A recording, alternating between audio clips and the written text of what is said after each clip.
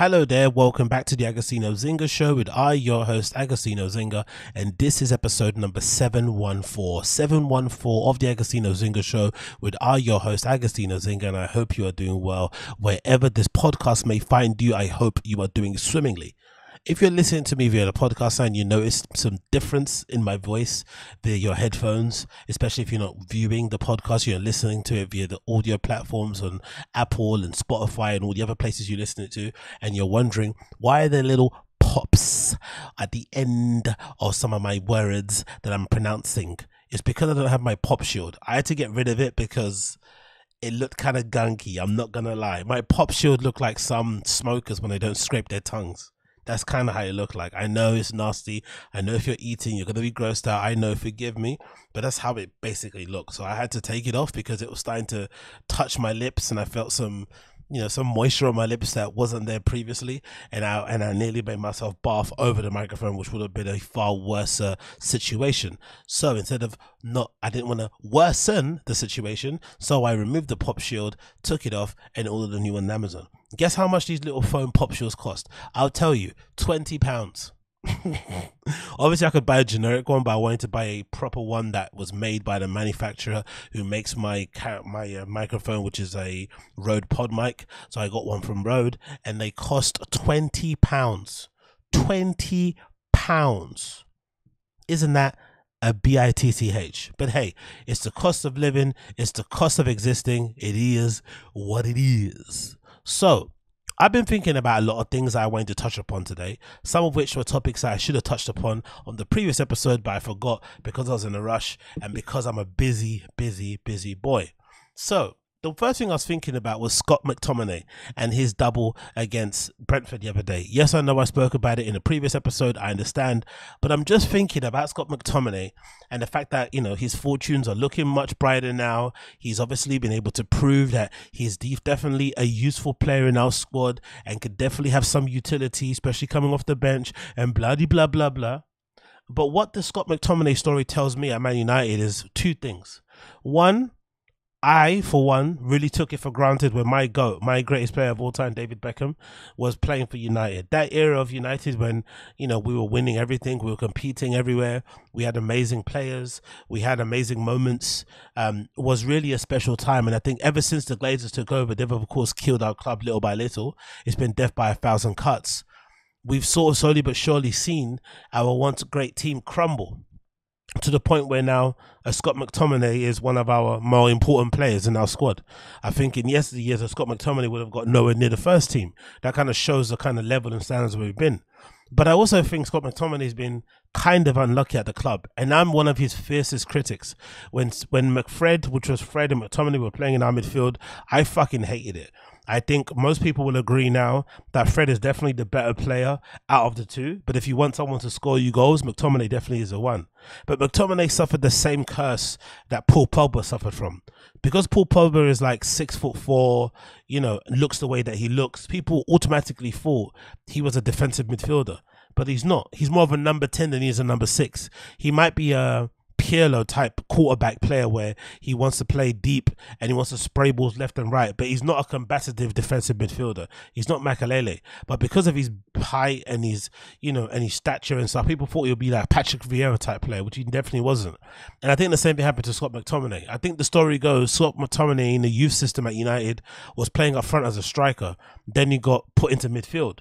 But he's always had goal scoring instincts, and obviously he can strike a ball really well. He's got decent heading ability and whatnot. Obviously he's built like a tank, so obviously he can handle himself in the area and against some big defenders. But I think at United, because we suffered for so long in our midfield, for some reason, I don't know why, midfield for us has always been a little bit of a blind spot over the years. Even when Alex Ferguson was in charge, we never really sorted out the centre midfield position. We sometimes played Giggs there. We played Scholes there until his last legs.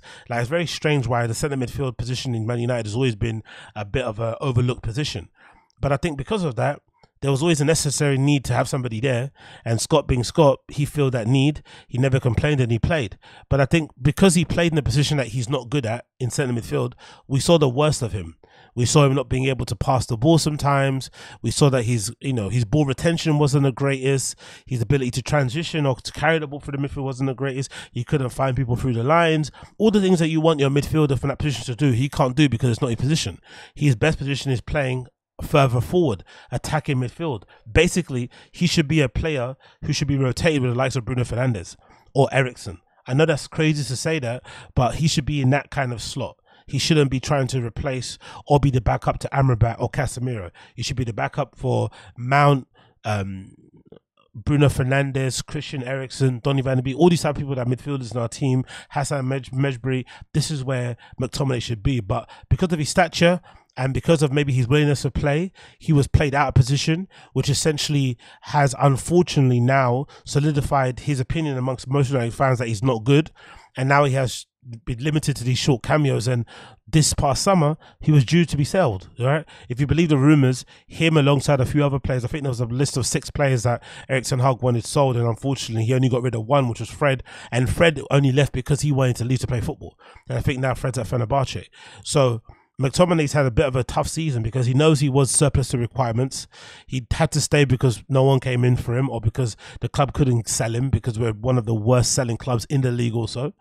And then he has to stay and play on the bench and see the way that we're playing at the moment. And I think for me, one of the United things that's a big issue is that we're so terrible at the moment that some of our crap players, I could imagine, they're probably a bad influence on the changing room, or they can probably upset the atmosphere, upset the apple cart, rightfully so.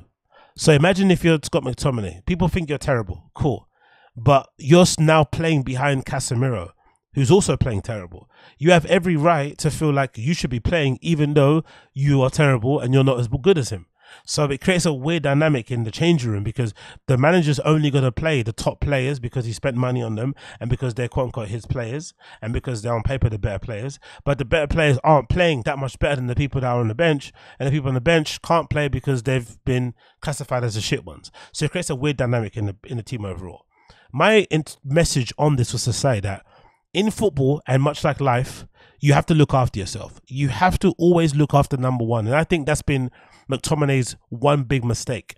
Throughout his entire career, he never really threw his toys out the pram. He never demanded to be played in a certain position. He never came out in an interview and said he wants to play in a certain position. He's not a defensive midfielder. He didn't push for a move to try and play in his favorite position. He never spoke about that sort of stuff. He just spoke about helping the team. He defended his performances, and that's basically it. But because he didn't make a stink out of the position that he was playing in and put that in people's head and try to dictate the narrative, it's now the narrative has been dictated on him that he's terrible at football, which he clearly isn't. He's not a good midfielder, but he can definitely be a good attacking midfielder for a decent enough club. You put McTominay in West Ham, you put McTominay in Everton, you put McTominay, who else he could play for? Even in Wolves, in that midfield position, transition, running forward, up and down, the lungs that he has, the fitness that he has, he will do really, really well. But unfortunately for United and the level that we're at and what we're trying to aspire to and the spotlight, him playing in deep lining midfield position isn't going to work. Unfortunately. And I also think if he played further forward anyway, unless we're doing long balls, he probably wouldn't get a lot of the ball anyway because we don't really play well in those positions further forward. A lot of our plays usually come from the wings and stuff and whatever. He wouldn't really benefit from that. So I think much like football, you really have to look after yourself and you really have to make it known your displeasure. Whether you're at work and you feel like people are overlooking your contributions and making it seem like you're not really a valuable member of the team or you didn't contribute something, you have to make it known. No. Don't play with my name. I did this. I did that. They did this. They did that. But I played a crucial role in this. And if I didn't do this, this wouldn't have happened. You have to make it sure. Because if you just rely on the whole, polite, almost immigrant mentality thing that I kind of grew up with, of like, no, your hard work will shine through. People know, people that are doing well, they can see it. You don't need to say things. No. You need to say things in this life. You need to make it known. Much like in football sometimes, when a player gets fouled, if they don't dive, they usually don't get the decision given to them.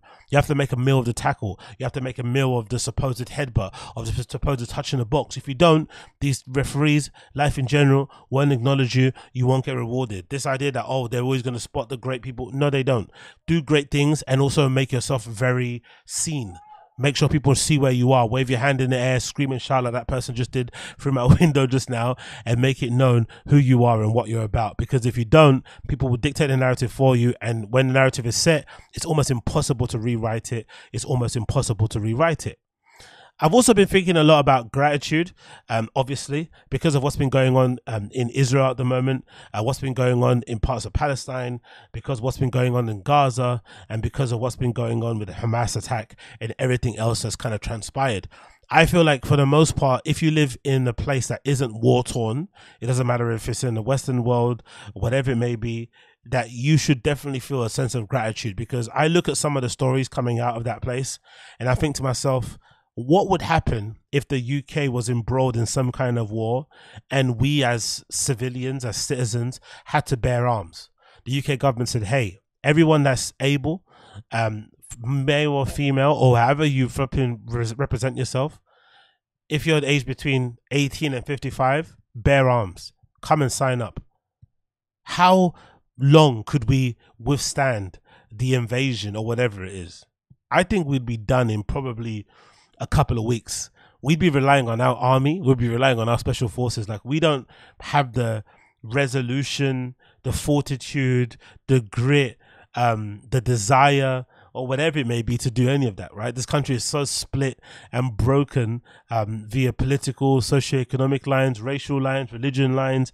It's not going to happen. I don't even think you could get the whites of this country to agree on certain things, right? Across the country. Doesn't matter if they're in the south or in the north, even the whites don't agree on certain things. So, you know, God forbid trying to get all the flipping others to try and agree on something, especially to fight underneath the flag of the United Kingdom or Great Britain or whatever. It just isn't going to happen. So I do have a lot of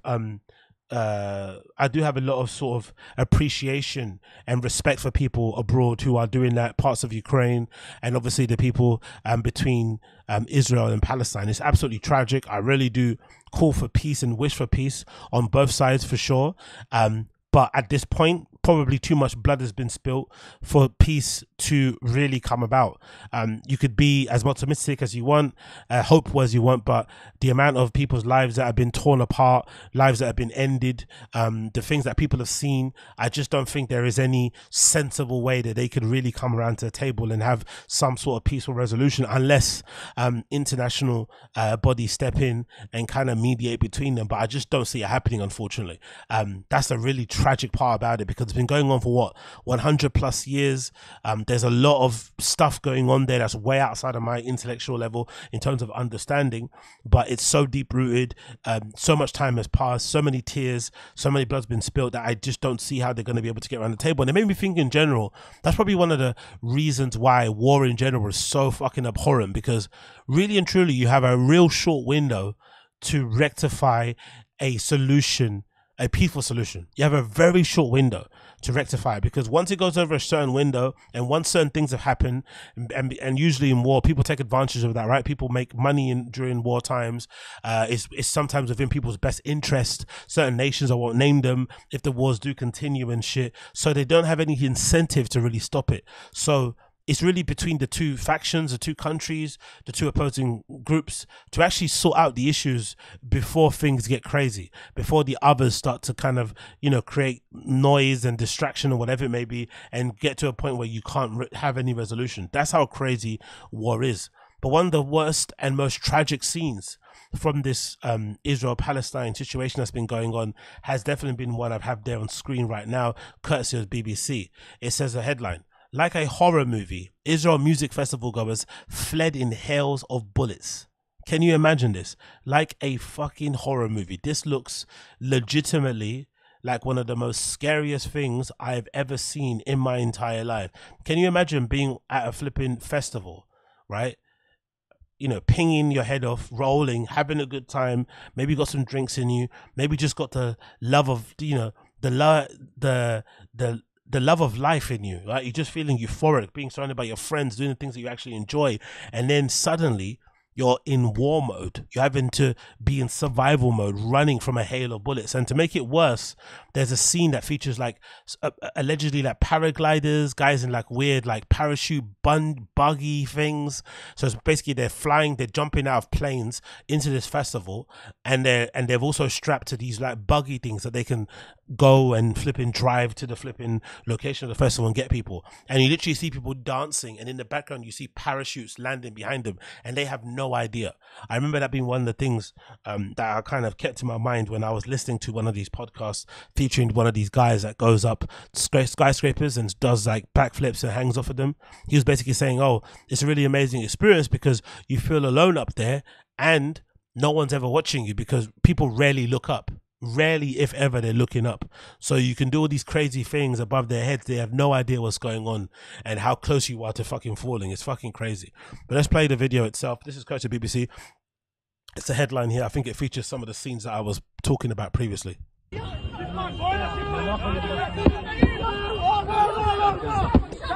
Jesus Christ. You hear the pa pa pa pa, and again, just imagine being in a festival like that. You're probably hearing a lot of noises. You're probably thinking there's crackers, there's poppers, whatever. It probably takes a long time to figure that stuff out, to process it in your brain. There's probably shock going on, like just so many emotions at the same time. But let me read the article. It says, for weeks, excited music lovers have looked forward to the Supernova Festival held in the desert of southern Israel to coincide with the Jewish festival of Sukkot. The time has come when the whole family is about to get together again. Organizers wrote on social media before it began. So this is a family festival, not even like a festival for caners. This is just like a general festival for all the family during a specific religious holiday. Yo. The time has come, and what fun it is going to be. Just hours later, their social media pages are flooded with desperate people trying to find loved ones. And after Palestinian militants stormed the festival and opened fire as part of a huge surprise attack. So probably on that post, under the comments, there's people just trying to find all their family and friends on there. More than 250 bodies. More than 250 bodies have reportedly been recovered from the festival site, according to rescue agency Zaka. One partygoer called Ortel said the first sign that something was wrong was when the siren went off around dawn, warning of rockets. Eyewitnesses said the rockets were quickly followed by gunshots. They turned off the electricity, and suddenly out of nowhere, they militants come inside with gunfire, opening fire in every direction. 50 terrorists arrived in vans dressed in military uniforms. 50 terrorists managed to kill 250 people.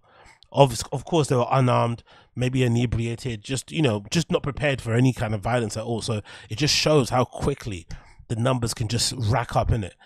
People tried to flee the site, she said, running across the sand and getting into cars to drive away. But partygoers said that their jeeps were full of gunmen shooting at their cars. Yeah, I saw a few of those videos as well. Like cars have been riddled with bullets and then coming to a screeching halt. Like super sad, man. Like you see it driving off like someone actually behind the wheel. Then a few gunshots later, you see it kind of just like crawl to a stop. Like they fired burst, and we reached a point where everybody stopped their vehicles and started running. I went into a tree in a bush like this, and they just started spraying people. I saw masses of wounded people thrown around, and I'm in the tree and trying to understand what's going on. I don't even know what the best thing to do. If it's something that's happening to you, is the best thing to stay in a car and just keep driving as fast as you can? Or would it be to get on foot and try and do zigzags and whatnot? I don't know. I think probably getting into a car might be the best thing. Getting into a car and just kind of, I guess the only thing that would be bad is that if you get in the car and you duck down and just press your foot on the accelerator, you might run into somebody. You have no idea who's in front of you. But that might be the best way to do it. Just duck down, have your hand on the steering wheel. This feels like a movie. And just keep beeping your fucking horn and just drive as straight as you can and hope you get away. Because I think on foot, you have no chance really, innit? But again, I'm thinking about this all kind of armchair quarterbacking it. I'm sure it's different when you're in the flipping situation. The festival site, with 3 stages, camping area and a bar and a food area, was in the Negev desert near Kibbutz in Reem. It's not far from the Gaza Strip, where Hamas fighters crossed over at dawn to launch their attack. They infiltrate towns and villages and taking tons of people hostage. That's a thing that I've only just realized recently, by the way, of recent years. I think because of Roy Perez, because of Yonti and a few other people. I didn't know that there's such a big scene of electronic music fans in Israel, in Palestine, in that part of the Middle East in general. I didn't know that was a thing. I really didn't until I kind of did a bit more research and found there was many clubs, especially even gay clubs out there that held crazy parties, great little festivals and stuff, and a really thriving little scene, which makes sense though, innit? They always say in the places where there's a lot of conflicts and stuff, there's usually a pretty decent creative scene bubbling in there because it's the only outlet people have to kind of distract them from the horrors of their everyday life. But can you just imagine, you're at a festival and this just happens out of the blue? Mid-festival too. Jesus. Festival goer Adam Burrell told Haaretz that everyone at the rave had been aware that a chance of rocket fire in the area, but the gunfire was a shock. Like many others, he tried to escape in a car, but the gunmen were firing at them, so they got out and ran. People were hit, we hid, everyone ran somewhere else. Wow, I don't know where are you hiding then? If you've got people shooting at cars. There's a video here where the car's all on fire. Let's watch this quickly. Jesus Christ. Wow, there's a car just going through the camera in front of the car, and left and right you just see cars flipped over, burned, abandoned, just everywhere. God almighty, bro. Every car, it just paints a story of a person, innit? It kind of reminds me of those chilling images of people from Auschwitz and stuff, and all the shoes left behind, and basically every shoe that was taken off of people before they went to the concentration camps was just basically a person that passed away. This is how tragic this car looks, or the cars look. It's the same sort of thing. Wow, man, so crazy. Esther Borochov told Reuters that she was driving away when her vehicle was rammed into. She saw a young man driving another car who told her to get in. She did, but the man was then shot at point blank. Esther said she played it until she was finally rescued by Israeli military. The guy that got told to get into a car was shot. This is like a movie. Oh my God. Let's watch this person speak about this issue. Flipping hell. I was the first one to go out of the field. Still, people took them like 2-3 hours to go out, and all the way people were dying, all the way on the road. Young people. It's a festival for young people. Many people were dying in the road. Whoever tried to run away, they were shooting him from both sides. So best were to hide. A lot of people dead next to her. It was unbelievable that she was able to escape, because next, right and left from where the car was there was bodies next, right and left. You can really see that the terrorists took out people from the car and just gunned them down. Jesus Christ, man. Jesus Christ, bro. Let's read the articles. I couldn't move my legs, she told Reuters from the hospital. Soldiers came and took us away to the bushes. Many festival goers like Ortel hidden in the nearby bushes and fruit orchards for hours, hoping the military to arrive and rescue them.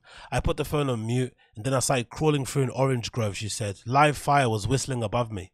They were going tree by tree and shooting. I saw people all dying all over. I was very quiet. I didn't cry. I didn't do anything. Eventually, after 3 hours, she heard some voice of Israeli soldiers and decided to make a run for safety. Oh my God. Can you imagine? Can you imagine having to play dead in such a scenario, knowing that they're going from pillar to post, making sure everybody that they're shooting is actually dead, double checking, shooting again, and you having to play dead? Oh, and obviously, thank God she has the foresight to put her phone on silent. Imagine you do all that and then your phone goes off because your mum's calling you. Eventually, after 3 hours, she heard some voices of Israeli soldiers and decided to run. Another witness told Channel 12 it was 4 or 5 hours of a horror movie. We ran like crazy. It was just crazy. It was a massacre, said Yaniv, an emergency medic who was called out to the party. I've never seen anything like it in my life. It was a planned ambush as people came out of the emergency exit squads of terrorists were waiting for them, and they started picking them off. That's just really tragic, isn't it? To go after civilians like that, it's just abhorrent, really, to be fair, isn't it? But then I guess it's abhorrent on their side too, because they've been, what they would describe as being occupied for many years. There's been a lot of what people would deem to be racial cleansing going on over there. Literally, you see videos of people literally being pushed off of their land, dragged out of their homes, kicking and screaming and shit. It's just one of those things. It's just human nature, and you can't oppress people forever and think there's not going to be a reaction. There's always going to be one reaction. And I guess there are some people out there that are saying, oh, Israel wanted this to happen because the Hamas went through the gates and the guards and the barriers and the checkpoints and all of these things at the borders way too easily. And some people are saying that they maybe purposely left those places unmanned so that they could go through them easily, and then obviously that could then spark the war and then allow them to declare basically full-blown war and kind of get away with doing what they wanted to get away with from the very beginning. I don't really know, but I just really, really am hoping for peace on both sides. But I also am not naive, and I know that too much blood has been spilled, and most likely this will never end until they probably both obliterate each other. That's the unfortunate part, and the only people that I really kind of cry for are the innocent civilians just trying to live their everyday life. Do you know what I mean? They're ones that are going to be caught in the crossfire of all of this. There are loads of foreign interests involved who are profiting from this also, and yeah, man, it's always the regular civilians that suffer the most, always. It says here there were 3,000 people at the event. They probably knew it. They had intelligent information. Friends and family members of the missing loved ones are now desperately hoping to find them. And of course, that's the site of the festival. Looks like a good festival to me, right? You got the main entrance, camping areas. Imagine you are in the camping area just tripping off mushrooms and shit. I can't imagine. I just can't imagine how your brain would process all that shit. Among the missing is British man Jake Marlowe, who was working security guard. I think that's the guy that passed away. No, is this the same dude that passed away in this other article I got? No, this is somebody else. Nathaniel Young, a British man serving Israeli military, killed in her mass attack. RIP, man, Nathaniel. Jesus Christ. Another woman, 25-year-old Noah Aragamani, believed to have been taken hostage. Noah's friend Amit Parpara told BBC that she was messaging her as she hid. Around 8:30 was the last message I got from her. Amit saw a video call for social media appearing to show her being taken captive. It shows her on a motorcycle being, oh, that's her friend, being taken away with her boyfriend. You can see clearly her tarot going to Gaza Strip. That's the other tactic that I've only seen during the Ukraine war recently, of people not only going to kill but also going to get people as hostage. But usually the ones that I've seen from Ukraine, it's mostly soldiers. It's not innocent civilians. I've not seen this tactic. That's a crazy tactic. But I guess if you want to, if you want your terms to be met, maybe the best way to do it is to grab innocent civilians, because you basically put your the person you're opposing back them into a corner. You put a lot of pressure on them to basically agree to your demands. It's a very sadistic, very cruel. But I guess in this game, all bets are off. The parents of 23-year-old American Israeli Hirsch Goldberg Pulin are also looking for their son, who was there celebrating his birthday. They told the Jerusalem Post that they received 2 short messages from him. Says, "I love you and I'm sorry." Fucking hell. At least 600 Israelis have been killed since the attack. 600. And whatever more Palestinians also from before and probably going forward. According to the latest figures of local media, fighting between Israeli military and Palestinian military is continuing, and Israel has launched a wave of attacks on Gaza. The strikes have killed at least 413 people. Jesus Christos, bro. Again, I pray for peace on both sides. Absolutely tragic. Yeah, it's just the civilians that I just care about the most, to be fair. Really, really is tragic, to say the least. Absolutely tragic.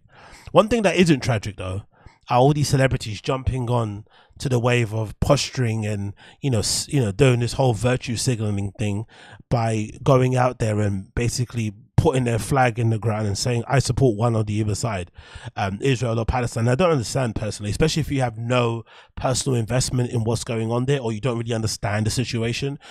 But just in general, if you're a celebrity of like Kylie Jenner's level, there really is no reason for you to put a post out like this, which is basically saying, now and always we stand with the people of Israel. It's just like, you probably don't know what's going on. It's probably way outside of your intellectual level, like most of us. And it just unnecessarily upsets a huge swath of people who are just trying to figure shit out. They're just trying to deal with this situation in real time. And the last thing they need are essentially US propaganda agents, right? Who probably don't know they're being users agents, essentially disseminating weird false news out there or whatever they may be, or just distracting for the situation at heart. It really is weird. But just for the people involved, I don't know what the appeal is of doing these sort of things. Like, why would you do this? Like, why? What's the appeal of putting these posts out? Because I guess this is like this shows you the limits of social media activism, because this does absolutely nothing. Like, even if you do have sympathy for Israel, even if you are really cut up about what's going on, what does this post do? What does this graphic do? I don't think it does anything, really and truly. But obviously it makes you feel good because it makes you look like you're somewhat aware of world issues and shit. But I just feel like in some points there should be a default position that people go to when it's stuff that's outside of their purview. It's like, hey, I feel bad for both sides, I hope there's peace, and just keep it moving, or no comment, because you don't know what's going on. This standing with either side, especially if you don't know what's going on, is so odd. It really is. For social media points, it's bizarre, in the small part, because it just adds more pain and anguish to people. And she obviously deleted this post when it went crazy on her social media account. So I could just imagine what her DMs were like. Kylie Jenner's DMs must have been on absolute fire. Do you know what I mean? When she posted what she posted. And again, considering the good little rebrand that she's been doing lately, the link up with that Timothy Chalamet guy, the Paris Fashion Week stuff, the visuals, everything. She's done a really good job rebranding herself, right, in the last few months, or even a couple of years. And all of a sudden, you're embroiling yourself in this nonsense. It's just why, you know, you're giving yourself all this unnecessary hate. You're basically turning a whole entire region against you. It's just unnecessary, and really is a short-sighted thing. Just goes to show the lengths or the hubris of some celebrities. They honestly do think people are sitting there waiting to hear what Kylie Jenner has to say about the ongoing conflict in fucking Israel and Palestine. It's similar to the Ja Rule thing, isn't it? I mean, no, like they're sitting there thinking, oh, what does Ja Rule think about this? Like, no one's thinking at all. Zero. Like, actually, it's absolutely crazy that you would go out there and put your flag in the ground and then delete it as well. That's the other thing that's really abhorrent. If you actually feel the way you feel, stand on it. You know, if you actually want to support Israel, stand on that shit. That'd actually be way more commendable than getting scared and getting shamed out of supporting or standing for a certain people because people are being mean to you on social media. Like, that's the antithesis of cowardice. Antithesis. But again, these people don't really know what they're talking about. It's just still fucking social media credit points. It's similar to the black squares. It doesn't really do shit. It's just whatever. And then, of course, continuing on to not doing shit, the UK government now wants to get involved and do this nonsense. But again, you know, we shouldn't be involved at all. It's the issue, unfortunately, people in that region of the world have to deal with on their own accord. We don't really, you know, we should not be banding behind anybody, really, in my personal opinion, because then you have to see it all the way through. And I don't think our government wants to do that because it's going to lead to some catastrophes. But the headline here from the Shade Room says the UK government wants the government buildings to fly the Israeli flag in solidarity. So have it be screened, you know, lit up on the front of like Downing Street as it is there, and this flipping caption, which is absolutely crazy. It said UK government requested that the official government buildings fly the Israeli flag in solidarity. This comes after the latest emergence of conflict in Gaza, continuing the long and historic war between Israel and Palestine. The government also requested the buildings use appropriate lighting for the cause. And then somebody in the comments of the Shade Barrow, said this very interesting comment. They said, I wish I was exaggerating any of this, but the level of sadistic oppression is truly insane. Palestinians are evicted from their homes on the daily, and people who have moved from New Jersey to Israel are given those homes. Or if they are deemed illegal by the government, they can be bulldozed. Israel do not license permits to build for Palestinians. The closest comparison is to South Africa apartheid, the shit that Nelson Mandela and ANC overthrew in the 90s. But this is an ongoing problem with no end in sight. And the way that many folks around the world frame this as a religious conflict or Muslims v Jews is complete bullshit. Colonizers from Western nations continue a process of ethnic cleansing that was started in 1948 to rid Israel and Palestine of Palestinians. They don't mince words about it. They don't view Palestinians as human, only terrorists or vermin that need to disappear. So this is a view of somebody who's down there with their feet on the ground, is obviously a part of that community. And, you know, by flying those flipping flags on the buildings, you just upset a huge swath of people. You don't really know what's going on. There's loads of, you know, it's really difficult to sort of spot who the bad actors are or who is good and who is bad in this sort of argument. I guess there's shades of dark in both sides of things or whatever, or maybe there isn't, or maybe you just backed the wrong person. In general, we should be staying Switzerland on this stuff, staying neutral and keeping out of the way, really and truly, offering condolences and trying what we can do to help, but not booing these fucking flags on the side. It's absolutely crazy. But hey, the UK government's going to do what the UK government's going to do. Again, we don't have HS2 Manchester, but we're going to fucking fly flags on the side of buildings and whatnot, and we've got people living in dilapidated council homes. Makes complete sense. Anyway, moving on from that one, there's this post courtesy of Twitter that I wanted to talk about, right? Because this reminded me of all the times that I've played in shocking raves during my life, right? And the caption says as follows: no more straight DJs at gay bars, please. And it shows this guy playing at this bar. It's fully zoomed in. You can't see what the club looks like. And if I'm not mistaken, he's playing some really aggressive Drake tune. And then the camera pans out and you see the whole entire club is empty, right? The dance floor is empty. There's a few guys in corners and stuff tapping their feet, but for the most part, no one's really vibing to the music. So clearly, this guy didn't read the memo. Playing a gay club, you know, if you're going to play Drake records, it has to be particular ones, but you can't play the ones for the bros for the most part. And it kind of reminded me of one of my most legendary sets I played one time at some hostel where I got paid, like, I think the most I've ever been paid to DJ, which was like £600 or something, right? Usually I'm at because I think DJs are tiers.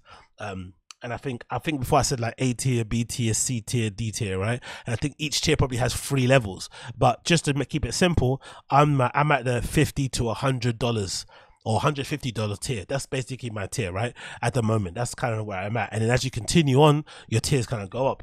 But when I was still a proper $50 DJ, now I think I'm definitely worth more than 500 for sure. I could tear down most places, give me time to get my flipping stuff together, and I'm tearing it down. Even a day's notice, I'm gonna fucking destroy it. Doesn't matter if it's a gay bar, doesn't matter if it's a fucking house night, techno night, I'm gonna do fucking good.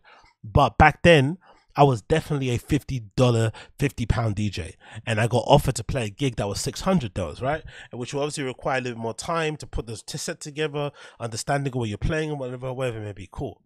But I don't really blame myself too tough, because I remember before I took this gig at this hostel, they also had a bar. I asked the manager, what kind of music do they like? And he told me house music, right? And I guess in my naivete, I didn't try to specify or ask him what type of house music. I just thought, oh, house music. They probably want Marshall Jefferson. They want fucking Mr. Fingers, you know, Todd Edwards, whatever. They want house, right? Whatever I'm thinking in my head. So I'm thinking house music. So I put house music. I put loads of Chicago house there. I put some good little bait song house tunes. I get there, and guess what kind of house they actually want? They want like house, like FIFA music house, you know, like big room, hands in the air type of house. And I got it completely wrong. So I'm playing all these classic house records that would usually destroy most little clubs that I would go to. But in this hostel come bar place, it's crickets. People are hating it. They're asking me to play this, play that, play this. And I'm getting so many requests. I'm getting Rihanna requests, Destiny Child requests. Like, I'm like, what is going on? Didn't you ask me for house? And you asked me for Rihanna and bashment music. So I started to do the juice box thing, which is definitely a big mistake. If you're a DJ, then you get asked to play somewhere, and unfortunately you prepare the wrong things or it doesn't go well, just play your set. Don't turn into the jukebox guy, because it could get even worse, and you start sweating and you start trying to chase the approval of those people that are asking you for certain tunes. Just die on your sword. Just die. But in this particular case with this video, I honestly do think, oh yeah, and then obviously I got paid £600 at the end of the thing, and I literally have never felt more ashamed of taking someone's money than on that really occasion. When it comes to these type of sets, or you're playing in these type of arenas and you're playing maybe in a space that you're not too familiar with, and the dance floor is completely empty, and you're seeing that the stuff that you came with isn't necessarily working, you need to have a little bit of self-awareness, a little bit of understanding. You need to be able to be humble enough to let yourself know that it's going terribly. Hey, it's going bad. No one's on the dance floor. You're a DJ. You kind of work in the service industry. You're meant to make people dance. If they're not dancing, if they're not on the dance floor having a good time, if they're not having a drink, going a bit crazy, enjoying the time with their friends, you're not doing your job properly. So you need to be humble enough to accept that and try your best to rescue it, because this is rescuable. It probably takes only 5 tracks to get a group of people who don't mind being the center of attention to jump near the front of the booth, to want to set the standard of the party. All it takes is 5 tunes, probably, maybe even less, to kind of get them back on track. Because at the moment, if you see the actual video I'm looking, I kind of paused it, but looking at the dance floor, there are some people in the sort of like balcony type area. There's a couple of guys here. There might be some people here. The one that's filming is there too. So you can see where the DJ is in the middle of the room, that he can see the pockets of people. You can see the bartenders there, who are also usually a good sign of whether or not you're doing good or not, because sometimes, you know, there might be one or two bartenders there that are like tapping their feet, nodding their head at what they like and shit. So you could basically gauge where you're at on the night with different people in different corners. You can spot the person at the back taking bumps, the person in the toilet, whatever, loitering, the person at the bar waiting for the drink, the bartender, that's kind of having a good time and not just there to work and wants to have a good time and party also. You can use those as gauges. And then you have to do everything in your power to get people back on the dance floor. But I don't think people do that enough. There's all this attitude. I think it also exists in stand-up comedy where it's like, oh, it's a crowd, man. The crowd didn't get me. I'm too heady for them. I'm too advanced. I'm too this, I'm too that. It's like, no. Especially DJing at this sort of level, you are in a service industry. You're playing at some random bar, a cocktail bar. That's not really a club. It's mostly like a bar that has people play music in it. But you are at their beck and call. You need to do a good job for them. That's what you need to do. If you don't do a good job for them, and I think I said it before in a tweet actually talking about this, you have to actually go out on your fucking sword. You need to go out and give it everything. You have to play your best stuff, try to get these guys back on song, try to get them back on the dance floor, because most likely you're not going to get back invited again. That's a really cutthroat, side of event promotion, DJing, or just, nightlife.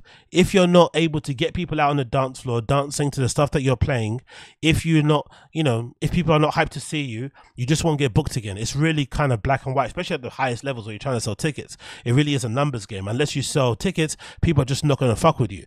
So in this case, this guy who's DJing has to try everything in his power to get his people back on song, because more than likely, the texts are already been exchanged. Whoever is the manager today, the bar manager, is probably already on a text with the manager, with the event booker, and saying, hey, this guy's fucking horrible. He's playing fucking Ludacris. He's playing Styles P. He's playing fucking Soulja Boy at this gay bar. It's not going well. Like, this guy's trash. They're probably already trashing you.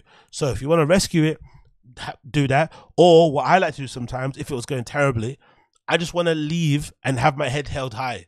Because I have this, maybe it's an immigrant mentality thing. I want to feel like I've earned and I'm deserving of the money. I don't want to just fleece people out of their money. I want to provide a service. I want to try my best and give it my all. And then I'll take your money gladly, because we're exchanging my expertise and my time for money. But I'm not going to phone it in.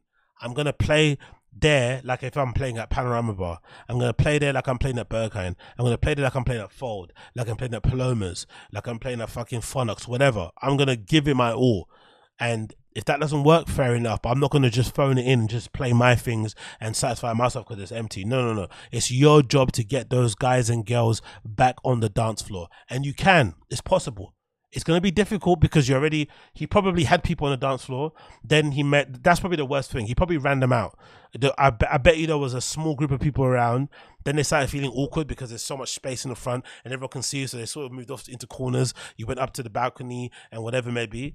That's where the wrong place. But if it's not the case, you can definitely rescue them. But it takes some work and effort. And again, I think, like, this is where I got my best training, because I also remember playing in like warehouse raves, right? In different places in Hackney and shit. And I think I might actually try and get a clip of it and include it into this podcast as I'm talking also. But I remember playing in those kind of warehouse raves, and basically, as long as your music you're playing is at a certain BPM, you can't do no wrong. You really can't. Everyone's going to love you. So, it's not really the best place to sort of learn how to DJ. The best place to learn to DJ is to go to places where people don't know you, obviously, and they're also maybe a bit picky, and maybe it's a bit of a normie crowd. That can actually teach you how to read the crowd and how to also play your own thing, because sometimes you can get into the habit of trying to be a people pleaser and you turn into a human jukebox, which you shouldn't do. You should have the things that you want to play, but you also have to be open to maybe taking in different directions based on people's requests or just based on the feeling and the atmosphere of the room.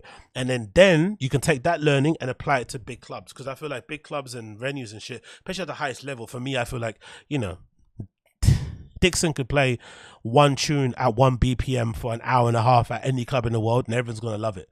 That's not really a mark of a good DJ. I feel like Dixon probably learned how to DJ properly when he was obviously coming up, being a resident DJ in Berlin, playing house sets for like 6+ hours, being rarely unknown. and having to follow somebody hard, or having to be before, or having to open for somebody really popular. Do you know what I mean? So you're having to maybe keep them on the dance floor. You maybe having to, you know, maybe try to get them on the dance floor, whatever it may be. It's a hard job to do, but it's over 6 hours. You have to create a sort of like ambiance, a journey. Your call can't be one tempo. All those things are really skills that then could be applied into playing festivals. And when you get to a festival, you're playing 2 hours.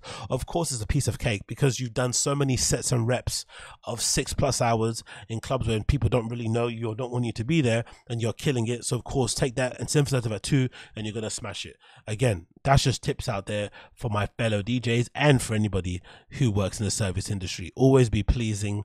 Always be pleasing, in my humble personal opinion. Next on the list, we got this clip. This clip is kind of sad, I'm not gonna lie. It doesn't bring me much joy to play this, but I need to kind of talk about this. So this clip kind of features, if I'm not mistaken, it features the one and only DJ Akademiks and Kai Cenat. And essentially, the reason why I'm playing this clip is because DJ Akademiks and Drake have got this weird relationship where I think it's very one way. I think Akademiks definitely loves Drake more than Drake loves Akademiks. Obviously, he always says that Drake is his GOAT. Drake is basically his Jay-Z, the guy he's going to ride or die for, which is fine.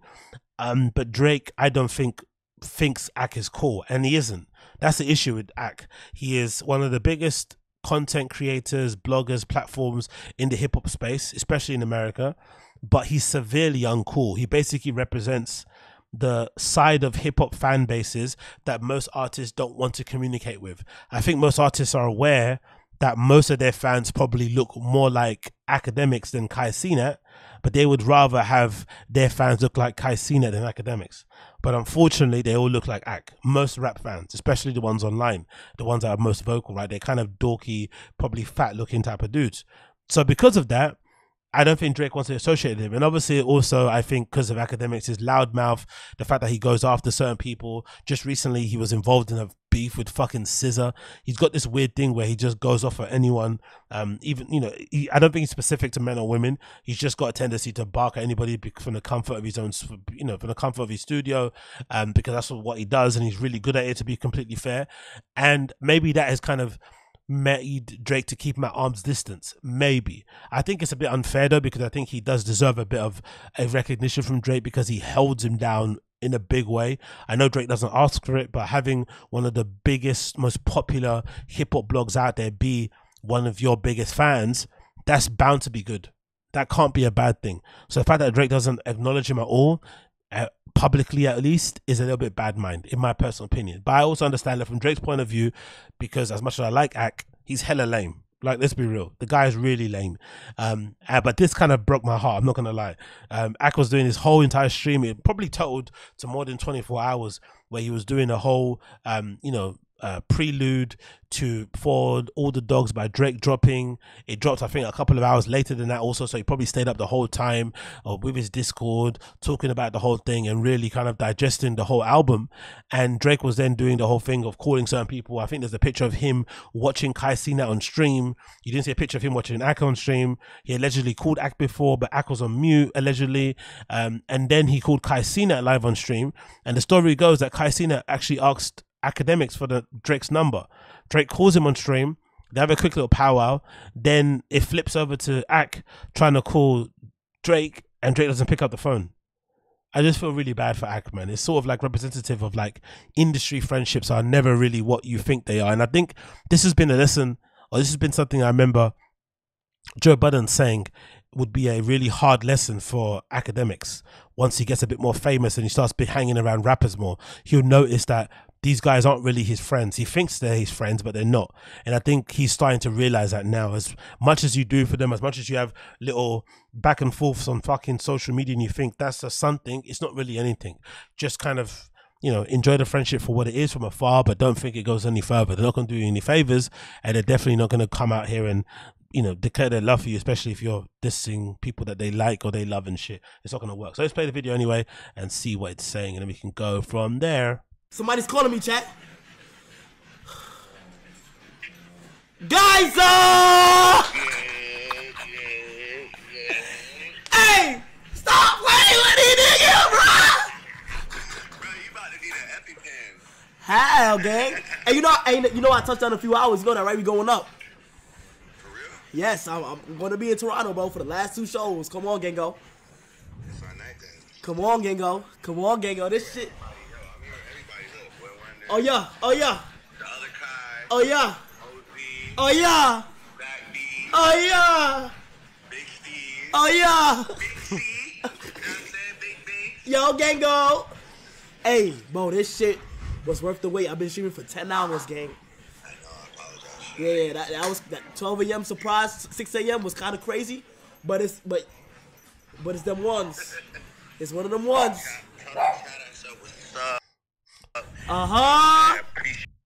Appreciate the love. Shout out. I see all the W's dropping. Like that's a lot. Like that's a lot of love. You know, I always watch the. He's shouting out the chat and all sorts, and if I speed up a little bit, you'll see it switch over to Ak the last few seconds, and Ak then tries to call Drake, and it doesn't go as well. Let's switch over there. I'm gonna see if I can get the boy on the phone before I get out of here.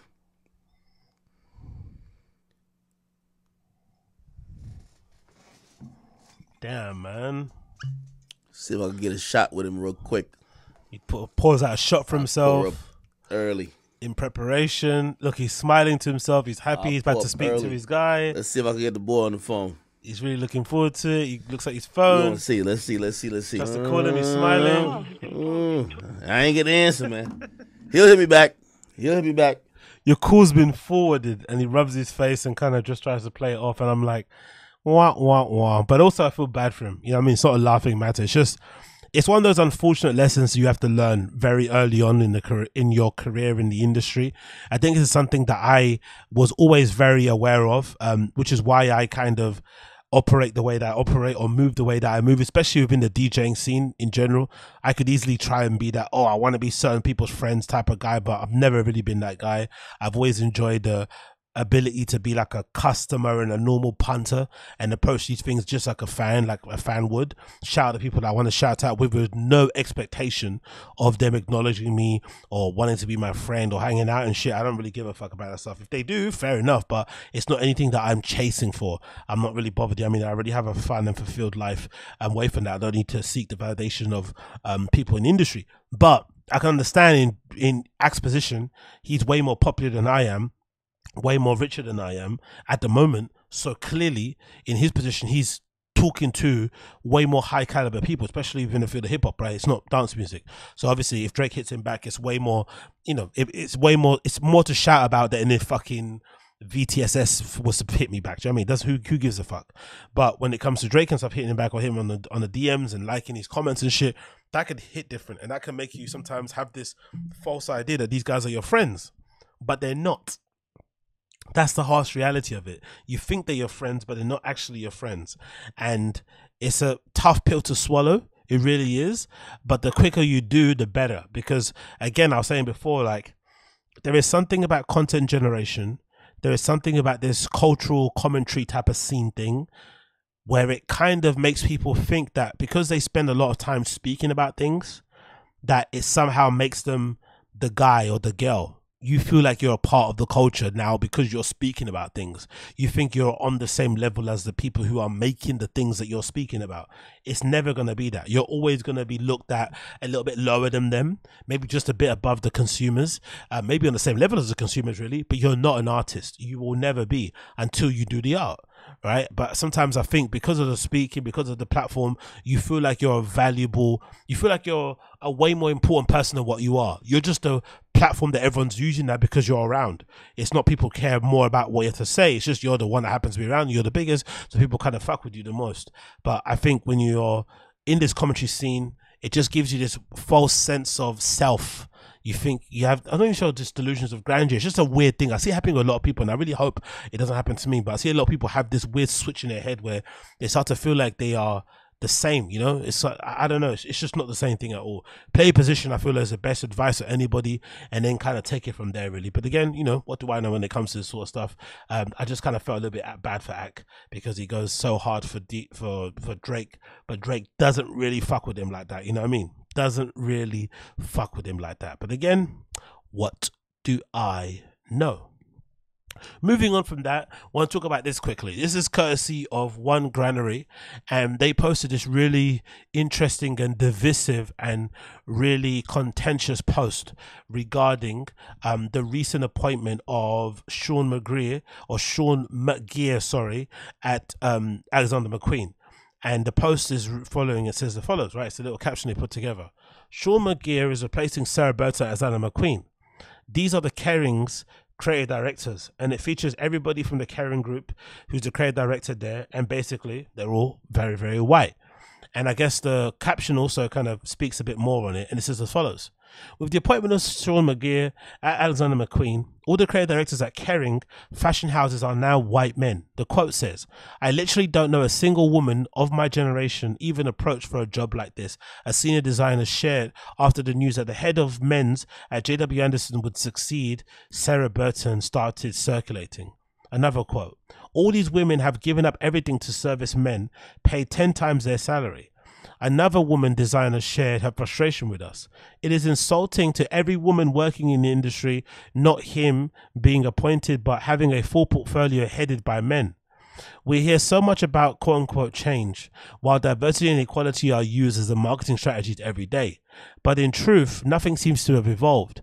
The quote, I think so many women just give up because of the route is so impossible. This appointment proved it. It is high time we engage with a difficult conversation about why these decisions keep repeating themselves in the industry and what factors perpetuate this pattern and why actual change remains so elusive. Now, this is an interesting topic for me because being a aspiring DJ in my kind of field that I'm in, on the genre that I kind of, specifically want to get involved in, which is house and techno, I view this from a very different lens also because it's kind of an interesting parallel. Right? Hear me out. So I've seen within my journey in the scene over the years that although I have a very good understanding of the music, I'm a really competent and good DJ. I've been around for a while. I know how to play. I know the parties, all the stuff. I'm still very down on the pecking order of people and priorities when it comes to certain opportunities, because I happen to be a black straight male. And I feel like, unfortunately for me, even though I tick some diversity, inclusivity boxes, I'm not viewed that way just because I don't lean a particular way. Even though I'm very open to going to most of these parties. I go to them all the time. I'm always championing a lot of them, which doesn't mean I deserve to play there, don't get me wrong, but just more so that, I don't really have an issue at all with that community at all. I don't really look at it that way. I just look at the good parties and I try to attend them. And obviously, whatever I can attend and take part in, I will take part in. But I've noticed definitely in the hierarchy or in the totem pole of opportunities, I definitely fall right down the bottom, maybe just above, what you deem to be called white cis men. I'm definitely probably above them, but I'm definitely one of the last ones that would probably try to get picked or get an opportunity to play somewhere, which is a real shame. But then I think about it on the sense of, if I was a white cis male and I was in the DJing field, I would also feel a bit annoyed, because for the longest time there was a real stranglehold on the DJing opportunities in the scene that existed. I think it's the same now, to be fair. I don't think anything has really changed, even though it's all like inclusive and whatnot and POC friendly and LGBTQ this, it's still the same 10 to 20 LGBTQ centric DJs playing at the same parties, whether it's Infernos, whether it's Budokai or whatever. It's still the same top 20 ones, really and truly. So it hasn't really changed. If anything, it's just they just replaced the top with another type of top, no pun intended. But I think if I was a white cis male, I'd feel a little bit aggrieved, because for the longest time a particular group of white cis males, like the Marco Corollas, the Ricardo Villaloboses, the Richie, all these type of dudes, they had a stranglehold on all the opportunities. You couldn't play if you weren't those type of dudes or you weren't on their level. Then all the the Jamie Joneses, the Seth Chocklers, all these type of dudes come around and they have a stranglehold on opportunities. So you can't have opportunities anymore. Now there's a whole entire scene coming up of this guy called Jaden Thompson, a few other people coming up, and they have a stranglehold on it. But they have a stranglehold on it. They also tick diversity boxes. So if you're a white cis male, you don't really have an opportunity to come through, because they're trying to push a particular type of person forward and make it and make the scene look like it's more inclusive and diverse than what it actually is. So the problem that exists, I feel like, and the same problem that exists in fashion, is not that it's not inclusive. It's just that it's not really interesting when it comes to hiring. I think most of these people that have been hired so far that we're seeing on this list, on this kind of square, this graphic they've got on here for each group, I can recognize the designer for Bottega Veneta. I recognize the designer for Balenciaga. The designer, I'm not really sure who the other ones are. I think this is the one for Gucci, and I don't know who the other three are. But essentially, all these designers, if I'm not mistaken, are all people who worked behind the scenes in fashion. Like, you have the guy that's been approached now, or got the job now for Alexander McQueen, well, the head of menswear at JW Anderson. So somebody that is well known to people behind the scenes. He's definitely got a lot of, got a lot of kind of reputation, got a great reputation, probably you'd imagine, for his work. Definitely high regarded, and now he's getting given the opportunity to, perform on the high stage. That's what we should be promoting, because now it gives kids in fashion schools the hope that if they do go work underneath somebody, they could also be the head of Alexander McQueen, when before it was, oh, you have to be a celebrity designer, you have to be well known like a Virgil to get those type of jobs. Now the industry is showing you that, hey, if you actually grind and you're just there in the background pattern cutting and shit, you may be able to get one of these high jobs. It's actually a good thing. So the issue is that the industry has moved so slow in promoting people who actually have knowledge of what they're doing, have the expertise, have the education, then now they're at loggerheads because they took so long to employ people in the design studio who deserve those jobs just as much as any high-flying celebrity designer, that now the diversity arguments come about. They're having to do two things at once. They're having to address trying to lift up voices and people within the industry who get overlooked, and they're also having to be inclusive and diverse to reflect the amount of people that are into the stuff that they do. So it's a weird situation to be in. But when it comes to the women thing, it's a bit hard, because I remember that one time ages ago where I was randomly cycling through central London. My bike got a puncture and I happened to end up outside Vogue House, and I didn't know what Vogue House was before I was in front of it. I ended up in there, I ended up outside of there trying to fix my bike, and at the same time I was trying to fix my bike with a puncture, the fire alarm in Vogue House went off. And all of these girls that work in Vogue House came out. I just remember being there thinking, rah, bro, all these fucking girls, and thinking, shit, hot girl, I was in my head, right? I was thinking, hold on, is this Vogue House? That's the Vogue, oh, that's the Vogue head office. Shit. And then the second thing that popped in my head was like, rah, boy, there's a lot of white girls in there, innit? Like, it was crazy. Like, again, my brain doesn't think that way usually, but I couldn't help but notice how many of the same type of, Ladbroke Grove, Notting Hill type of white woman that was pouring out of Vogue House. I was like, oh my God, bro, that is really interesting. There's like hardly anybody else that does not look like that in that office. A very particular type of white person. I was like, shit, okay, that's weird. So, most likely, again, I haven't worked in the background of fashion. I've been a fan all my life, of course. I've collected magazines, I've gone to shows, I've been part of different whatever, but I've never really worked in the industry. But I would assume, much like, casting and stuff, most likely the fashion industry is probably predominantly full of women. Predominantly, right? Predominantly, in every aspect, in every level. So it's really difficult to sit here with a straight face and say that there's not a lot of opportunities for women when the entire industry is full of them. Yes, maybe the high level opportunities, the ones at the top, aren't going to some women. That's obviously unfortunate, but it is a kind of a privilege issue, really. It's not really an issue that I feel like is encompassing of the work industry overall, because there's not an abundance of women out here who are fighting, men to get fucking construction jobs, right? They want certain jobs only. And again, the balance needs to be restored. I understand that, but it's a very tricky situation, because if you then say, hey, we want more women to get these type of jobs, why can't a black straight guy like me get that kind of job either? Why don't I get involved in the situation? Why am I then now at the same level, or if not underneath or maybe above, your kind of white male type of figure person? It's a strange place to go in. So it kind of gets into thinking of like, in the end, the only way to deal with these sort of issues the fair way is to just say, we're not going to hire people based on their sex or their race. We're going to hire people based on their talent and their ability to do the job, which doesn't happen nowadays because of social media, because of whatever. It's just not a thing that happens. So that's obviously mute, but that's the only way to deal with this fairly, Because if you start doing the diversity quota sort of things, it can get very murky. It can get very contentious very, very, very quickly. That made me think of like figuring out or typing on Google, oh, what is diversity in it? Like, what is the point of all that? Who started this whole thing, right? Why do we need to have workplaces that look, you know, multicultural and shit? Like, what's the point of all this? So I randomly stumbled on this article that kind of delves on it a little bit. This is courtesy of a website called diversity.social. It says why diversity is important. So let's read a little bit of the articles and see what it's saying. It says, diversity is important in today's workplace because it helps us learn from each other and understand that everyone is unique and special in their own way, which is a crazy way to start an article like this, right? The only reason why diversity is good is to help us learn. Surely workplace diversity shouldn't be about learning. Workplace diversity should be about getting the best people working for you, no matter where they are, who they are, so that it can benefit your bottom line. Right? It's a capitalist thing. It's not about learning and cultures and understanding what fucking pounded yam is and shit. It's about sales. It's about making money.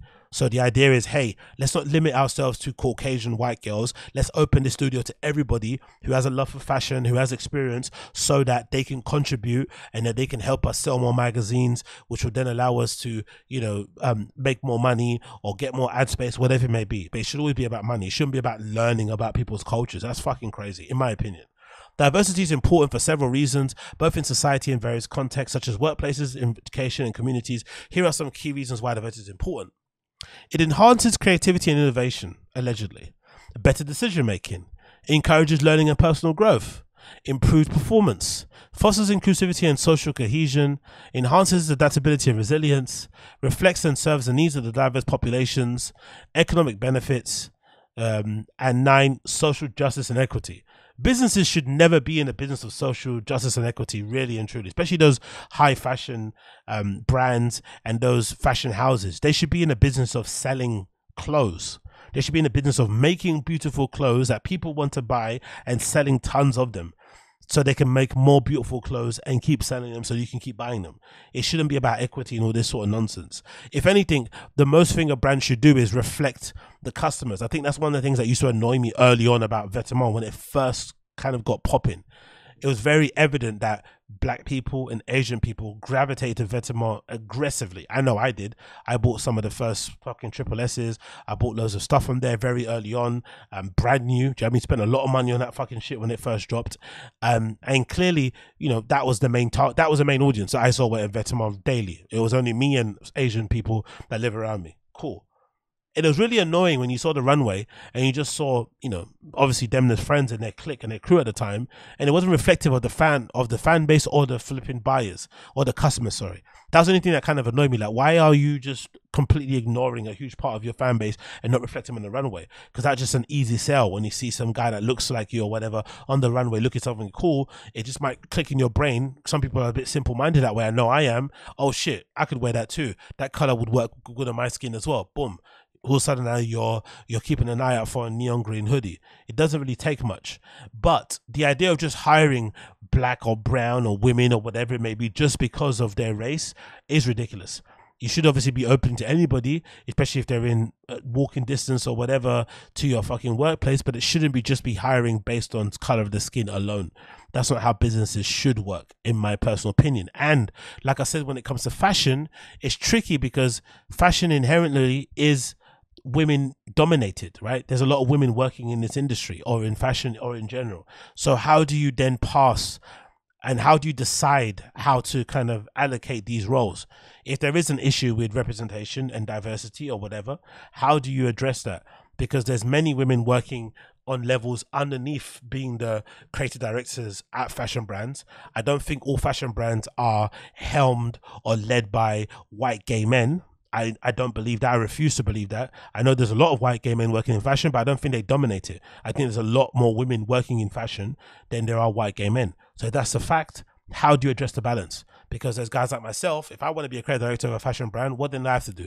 I have to wait 4th, 5th in line behind everybody else because I just happen to be a man and I happen to be straight and I happen to be black. Like, it's just annoying. Do you know what I mean? So obviously, I think the issue is more so with the company's inabilities to kind of identify talent, because look at all the hires they've done in these houses so far. They're obvious.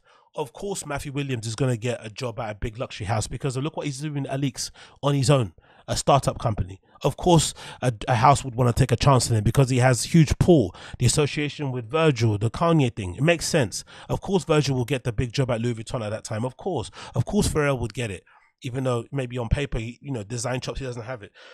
Because of his pull and his cachet, it makes complete sense. But again, they're the obvious hires.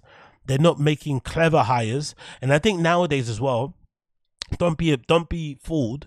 I don't think they're hiring these people from behind the scenes. Obviously, maybe excommunicating Demna because of the great work he did at Vetements. But I don't think they're hiring a lot of these people behind the scenes who are quote unquote unknown because they are somehow now plugged in and more aware of what's going on. No.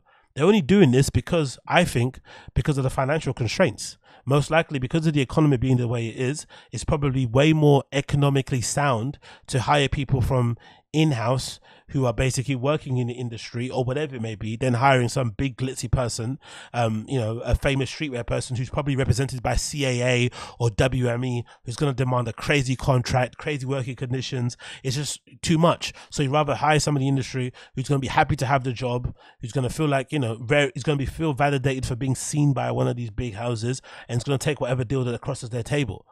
That's probably why they're doing it. So it's definitely a cost-effective thing, masked as, we are now keeping abreast of the fashion industry and seeing who's around. It's not that. So unfortunately, this is a very complex issue. It's not very easy to just say, hey, let's give this person, that person a job.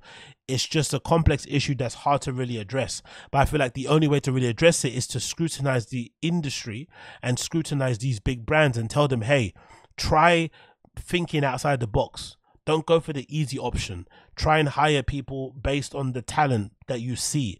Even if they don't have a big following or whatever it may be, take a chance on somebody, because that might be the next big person that you might stumble upon, who might be the next Sarah Burton, for instance, right? Take a chance, take a punt, but they don't usually. They try and go for the easy, safe method that ticks all the boxes and then continue on. That's the issue that we have at the moment. But I went to read some comments here from people as well, because they had some interesting things to say regarding this whole issue. So let's read some of the granary comments here to see what the vibe is saying. One person said the following: what I find interesting is that when I studied fashion, men were by far the minority. So that they make up the majority in head positions is questionable.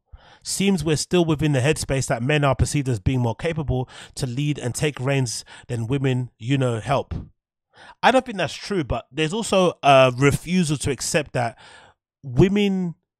majority women officers are can sometimes be a very different experience to work in than an office that's led by men. It's just what it is. We don't know why that is. Maybe it's just temperament, whatever.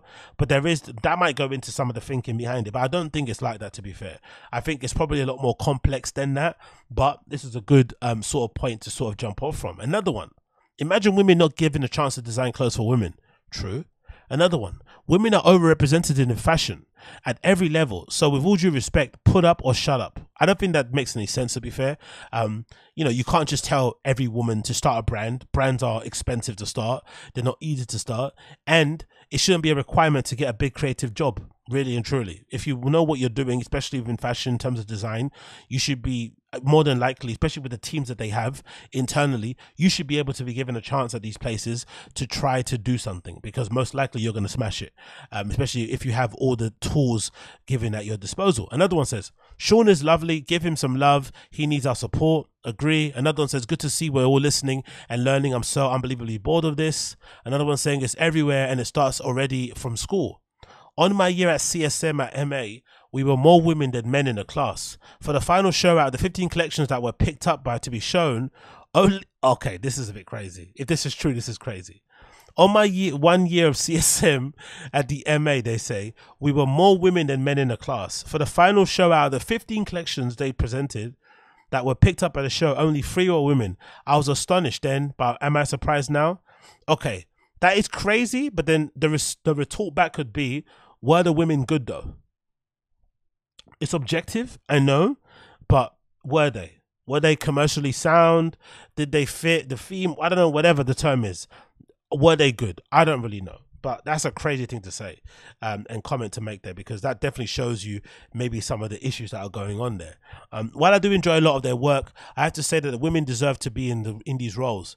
They are not less talented. They are just anonymous, so we don't know what they are capable of. Another one says, white men for spring, groundbreaking. Another one, you saying that when you're white as well is funny. Another one says, not to be forever contrarian, but even in the relative contemporary terms, concerning who has been most influential in revolutionizing fashion, Ray Kawakubo, Anne de la Muster, Jill Sander, by leaps and heaps and bounds, Anne Valerie Hash, Rodarte, Margaret Howe, Margaret Howe, the legend, not even to mention the actual massive stadium sellers such as Stella McCartney, Vera Wang, Donna Karan, Diane von Furstenberg.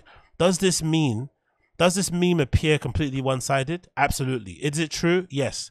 However, let's not discount that many women who are just as important as their male counterparts, if not more influential. And I haven't even said Chanel.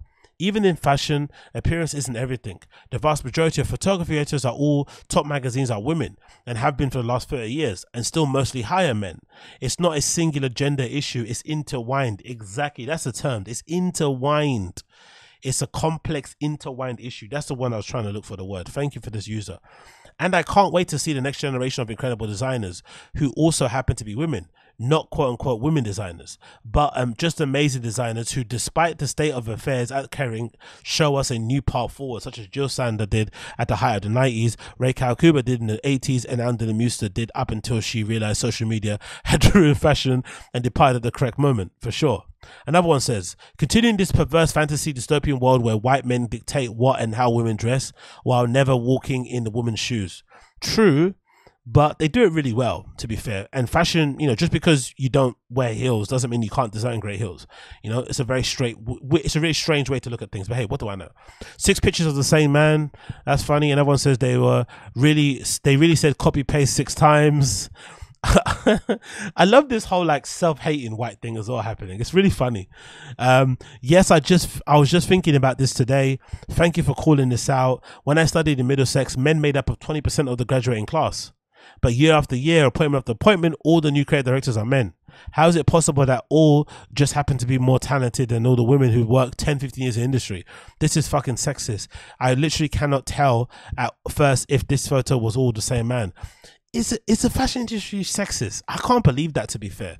Male models get paid less, women models get paid more. The industry is dominated by women, but just the top jobs happen to go to mostly men. I don't know why that is. Maybe there's an issue with a lot of women maybe not wanting to go for those jobs. Maybe there's not a lot of women designers. Maybe I don't know. There must be something going on. I don't know. It's complex. I don't know what the issue is, but I can't sit here and say with a straight face that I agree that the fashion industry is sexist, because it sounds similar to people who go to Berghain, get turned down, and then say, oh, Berghain is racist or it's homophobic. It's just because you didn't get in, does it mean that it's racist or homophobic, right?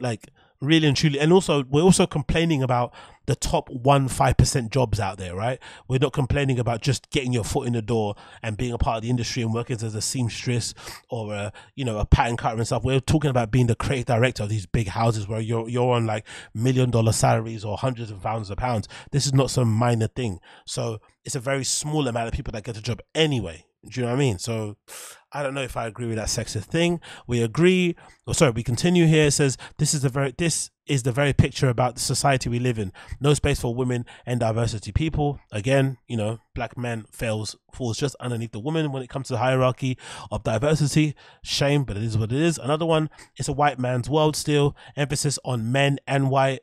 Another one says, is that Mr. Ton? Okay.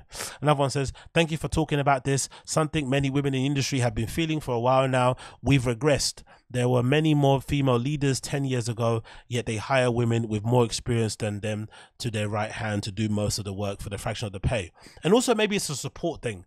Maybe there's a lack of support in terms of buying, in terms of sales, whatever it may be for certain women brands. So that's why maybe some of the women designers out there don't get thrust into these big roles because they don't have the numbers to back it up. Maybe, I don't know. Maybe that could be a thing. I'm just throwing things out there and thinking on my feet. Another one says that last month, the Kering Foundation hoopla about supporting women is just like the sustainability initiatives, a facade. Of course it is, but it's always been. Sit there thinking these brands care about sustainability. Come on, bro. Let's be serious. Another one. Just sad. Diversity and inclusivity are a facade, and a PR big gimmick. Another one says zero surprises this. Where I work in the last year, I heard a white gay guy referred to as a diversity hire. I love fashion, man.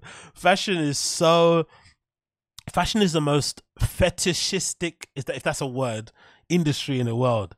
Like, they will prop you up if you happen to be a particular shade of black and look a particular way, and really kind of use that to their advantage, and you will use it to your advantage. But when you hear it said, sometimes it can sound so weird. Like, it's like that famous Tommy Hilfiger runway show where they had the models dress up in, like, you know, fake afros and all this shit. And I've heard beforehand that they were telling them in the back, oh, like, blacken it up and stuff, you know, start doing all that nigger shit. I don't know, whatever they were telling them in the back on some weird racial shit. You know, they basically told them to perform like monkeys or whatever it may be. That's how weird the industry can get. So just imagine you're in the fashion industry and someone says you're the fucking quote unquote exotic diversity hire because you happen to be Hispanic and gay. I love it. Oh, it's so fucking horrible. He says the bar is not even on the floor, it's buried under the basement. Exactly. Oh my god. A white gay man referred to as a diversity hire is hilarious. This is so beautiful, and let me tell y'all why. There are countless black and Asian, brown and indigenous designers who could use all y'all's support. Diversity, equity and inclusion work is not about forcing companies to see the value of diversity through leadership. In fact, is not about forcing. In fact, a company at its core must decide to value, embrace and champion core values around DEIE. I don't know what that means. Diversity and inclusion. That being said, there's clearly a lack of leadership diversity here, and this gives us invaluable insight into what Alexander McQueen and upper management really values. You know what's funny though? There was that rumor that was going around that that Sarah Burton Alexander McQueen told Maura Loa that she wanted her to replace her at McQueen, and some people online actually thought that was going to happen. Bless people's naivete, bless people's optimism to really think that they were going to hire Maura Lola for that job. That would be obviously the best one to do. It'll be fun. It's kind of forward thinking, right? It's a bit of a risk. Right, like there's probably a lot of there's probably a lot about her that kind of resonates with fucking McQueen, and it would go in a whole different direction. It would actually be a good hire, but LOL, I think they'd have the foresight to do something like that. Never happening. All that being said, the comment says here to continue, demand nothing from Alexander McQueen and share your grievances. It's our job as consumers to support the brands that actively embrace DEI. In fashion, this goes beyond models. Makeup artists and hairdressers, executive leadership and creative direction should also be highly diverse. Let's stop begging historically white institutions to include us and turn our attention to designers emerging who reflect us. We can't cling to oppressive systems while also trying to destroy and deconstruct them. We must, no matter how painful or chic, let it go. That's a good statement, to be fair. Support the ones that are actually doing the work, you know, but people aren't going to do that. They're going to, you know, people like the validation and the, you know, whatever it may be from buying the brands that everybody knows, to be honest, unfortunately. Emerging diverse designers deserve our support, a social media capital and our dollars. Let's divest from companies that continue to miss the mark and can tune in to the fashion houses and designers who are getting it right. Whatever we put our attention towards magnetizes. Let's magnetize those people and companies that are getting right. Good comment, to be fair. I see where it's coming from, but again, this is living in Narnia. That's not really going to happen. I think by the time that new Alexander McQueen collection drops and it's hard, everyone's going to be sucking him off again, and we'll forget all about this. And that last one now, it says, so shocking and not surprising. I'm pretty sure that if you look at the scholarships, the awards, the funding, the press, and the opportunities, an industry full of women, yet so overlooked. It's not about the men not being talented or hardworking. It's just you need to be 5 times more to get a look in. Welcome to my world. As a minority, you don't get the opportunities that most people get. You always have to be 5 times more, sometimes 10 times more better than the next man to get any chance. Welcome to my life. Then let's not be surprised when women quit bashing their heads against a brick wall. It's the last one. It says it's also a question of social impact from women. Their customers being clothed and dressed by men. Are we just being catered to for the female gaze? How about we look at fashion for the female body from the lens of a female lens, from a female eye? That's true. That's true as well. But hey, what can we do? It's a complex issue. I don't really know how to sort it. Obviously, the best way to go about it in the end will probably be to have a colorblind society where you just kind of give people jobs based on the character of them, based on their character and their talent. That's obviously not going to happen, but that will be the ideal place to get to, because when you start going down the inclusion diversity list and way, it gets very murky very quickly, and it can lead to some unfortunate circumstances. Case in point, the Tremaine Emery position at fucking Supreme. You know, it was kind of a diversity hire and it went disastrously wrong. And, you know, that's partly one of the, you know, faux pas of going down that route, to be honest. But hey, what do I know? Absolutely nothing. Moving on from that one, let's talk about Doja Cat. Doja Cat's on a mad one, and Doja Cat is doing the same thing that a lot of Kanye fans had to suffer through when Kanye decided to go down the Jesus route, and then when Kanye decided he hated Jews. It's just one of the things that happens to most fans you have to kind of deal with in real time. And for me, I kind of have a lot of sympathy with Doja Cat, because I can understand that it must be difficult being her and then realizing that you don't actually like the fans that you've cultivated over the years, and maybe stardom came to you too quickly. You went from being relatively unknown to being one of the biggest stars that exist out there. There's a video currently at the moment from Tom Dark where he said allegedly Doja Cat has more monthly listens on Spotify than The Weeknd. Doesn't necessarily mean she's bigger than The Weeknd. I still think The Weeknd can do an arena tour on his own that probably Doja Cat could never do, but it still kind of shows the kind of the scale that she's kind of operating at and the stages that she's on. Like, she scale is huge. But I can also understand at that level where maybe you lose touch with your audience, you start to hate your stands, they start to annoy you, blah, blah, blah, blah. So it feels like she's purposely going out of her way to annoy her fans, to get them to all fuck off. So she's left with a core group of people that she actually likes and that she can actually kind of be proud of, or whatever it may be. There's something in it, of course. Or she just might be a little bit of an annoying, trolly type of personality. I think it's probably two things that can be right at the same time. So the latest thing that she's done at the moment is post a picture on Instagram where she's wearing a t-shirt that features Sam Hyde. And if you're on the internet, you will know that Sam Hyde is a little bit of a troll, right? Some people describe him as a neo-Nazi, but he's a little bit of a troll, mostly on the right side of things. So people on social media definitely don't like him. And he said some racy things online about race and gender and sexuality and blah, blah, blah. You know, the generic stuff that these people say online and whatever it may be. I know him from just the IRL streams and whatnot, and obviously some of the influencer boxing things and his ongoing beef with that guy who keeps ducking him. I forgot his fucking name, but who does a content cop thing. So he's kind of well known in the kind of, you know, the kind of streaming scene that I'm kind of a part of. But obviously outside of that, he's just probably seen as a fucking demon, a devil, right? Because people describe him as a neo-Nazi. So you can imagine what the fright that these guys had when they discovered who he was by typing him in onto fucking Google and reading some of the shit he gotten up to, especially written by the mainstream media. So he's going to paint him out to be a monster. And they're like, oh my God, why is she wearing this t-shirt? Obviously, Doja is a bit of a pussy because she decided to take the picture down and then crop the t-shirt out and then post loads of emojis on there, rolling her eyes and kind of trolling her fan base. So she's clearly enjoying the fact that she constantly keeps poking and probbing and upsetting her fans. And this is probably off the back of a fairly lackluster album, Scarlet. I didn't really, you know, it was kind of a bit of a letdown considering all the hype around it. Good elements, I said before in my review, it was not good, but it still kind of displayed how much better she is than most girls, if that makes sense. It's a really strange thing to say, I know, but even though it was crap, it still showed that she's so much better than everybody else. So even though crap stuff is better than everybody else, which is a bit upsetting and probably a little bit demoralizing for the other girls coming up. But my question is this: how far does this go, and does this actually hurt or influence her in the real world? Like, will there come a point where this will catch up to her and the trolling won't be fun anymore and she'll go back to being a, you know, a kind of underground quote unquote artist? Because I think for the longest time she didn't want to be an underground artist. There's videos of her online crying about wanting to be famous and wanting to make it. She's been grinding for ages. There's videos I played of her before freestyling like 10 years ago. She's wanted to be famous for a long time. So I'm sure if it ever was to get taken away from her, she'd be gutted. but it's clear to see that she also doesn't like the fan base that she has, which is her prerogative, right? You sometimes, I can imagine as an artist, it can be weird when you really do blow up super crazy. I think maybe Kiss Me is it Kiss Me with SZA, whatever? That track might have been the one that really got her going in a big way. And it could just be a little bit, you know, overwhelming. And maybe the fans that you then get and the expectation that you have just makes you feel uneasy and you want to just shake them off. So maybe this is an attempt, but how far do you go? And can it really have some real life consequences and damages where it starts to kind of hamper her sales and her career? Because we've seen a little bit of it. I feel like Scarlett's sales be 50 to 70 grand first week, considering the level of artist she is pretty bad.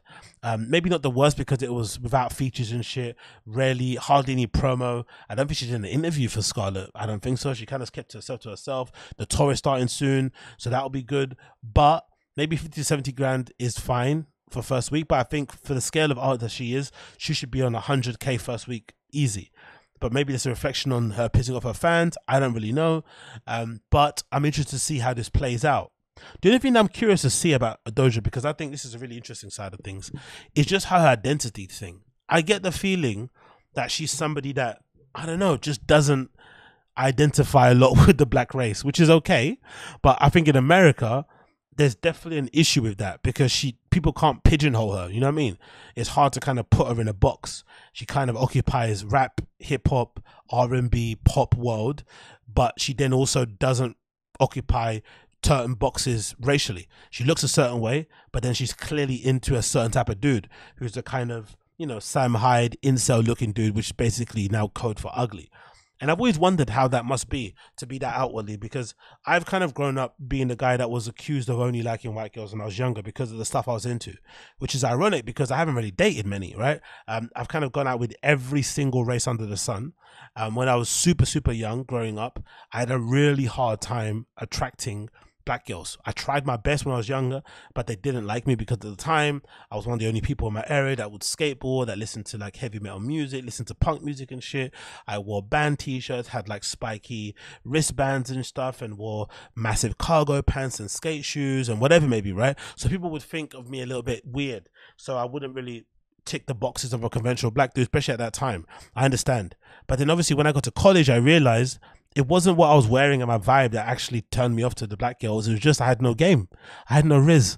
I didn't realize at the time. I thought it was because of the way I was dressing. I was into skateboarding. They don't give a fuck about that. The cute boy is a cute boy. It's just I had no riz. So I got some riz, and then suddenly, you know, the Nubian queen started to like man more. But then over time, because of my experiences and when I started going out in places, I just started to hook up and date with loads of people. It didn't matter who they were, right? As long as I was into them, because again, I'm somebody that's not really based on race and stuff. I'm mostly a personality person as well. Like, I mean, as long as somebody's got a great vibe, I can usually rock with it. I'm not somebody that's kind of, oh my gosh, yes, I did, yes, I that. It's mostly just a vibe personality thing. So that can open me up to a lot of people. So I did get opened up to a lot of people, no pun intended, and I had my fun. But whenever someone would ask me what you're into, it's never been a race thing.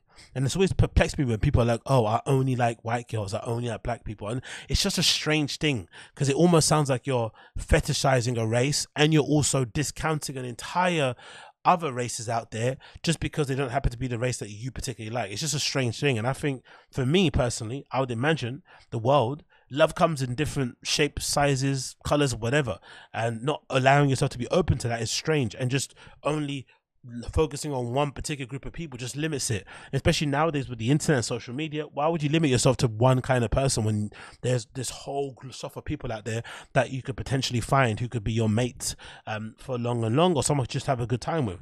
I never understood that. But Doja clearly is that kind of person who specifically likes a certain type of person, and I'm wondering if that's had a part to play in her struggles or whatever's been going on. I don't know. Maybe it has, maybe it hasn't, but it's interesting to watch from the outside in, because I've always been the opposite. I've always been trying to push away from this label that people will put on me and be like, actually, my dating history and people I've been with is very, very broad, very diverse. You know, it basically looks like a United Colors of Benetton advert. So I don't really, you know, abhor that kind of label just because I'm not a conventional, quote unquote, whatever that means, type of black person, which is also a bit of an insult, a little bit of a backhanded insult, because, you know, there's no, you shouldn't, you know, there's no one prototype of what a black person is meant to look like. But it must be even weirder with Doja because she's mixed race, right?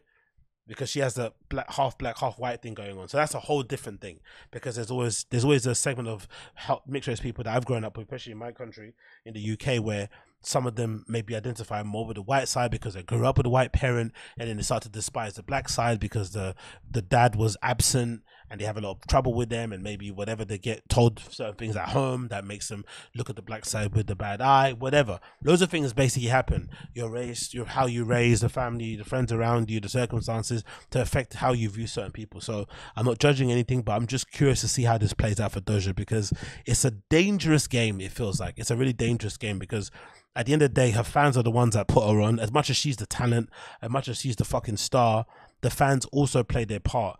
There's only so much you can annoy your fans before, as soon as you made it, it's as soon as you can lose it. And that would be unfortunate, because she's too talented to be out here, you know, being an underground artist. Like, she deserves to be on the biggest platform, but I'm also understanding and sympathetic of her struggle, you know, because you're a big star, everything's scrutinized. You can't just wear a fucking t-shirt. Do you know what I mean? Everyone's dissecting it and shit and turning it into a big topic like I am. Who would have funked it? Who would have funked it? Moving on, we also got news here courtesy of Berghain regarding the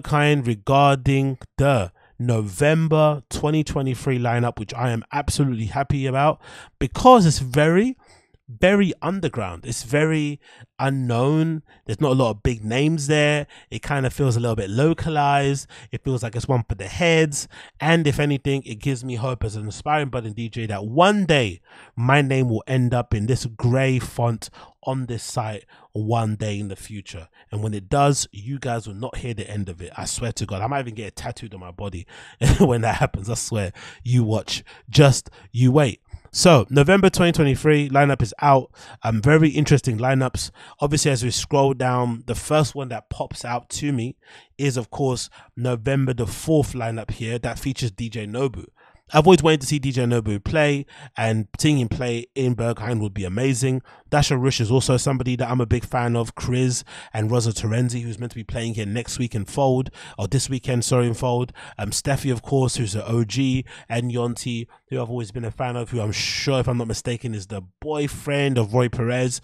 So that should be interesting to see what type of stuff they play, because I'd assume they play the same stuff, but I guess not, because Roy Perez is more of a housey DJ who plays usually in Panorama Bar, but Yonti's playing in Berghain main room, so that should be good. And on the same night in Pano Bar, you got Beige, FKA M4A, which I'm a big fan of, Mary Moxamir, who I absolutely love after seeing her once, or the first time, sorry, in Fabric, and then subsequent times in other places.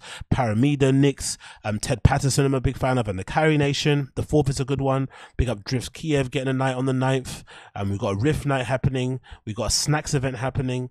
But one I'm really interested about, which I make the effort to go to 2 times a month, which is a bit excessive, is the 11th of November, which features Arm playing in Panorama Bar and none other than DVS1.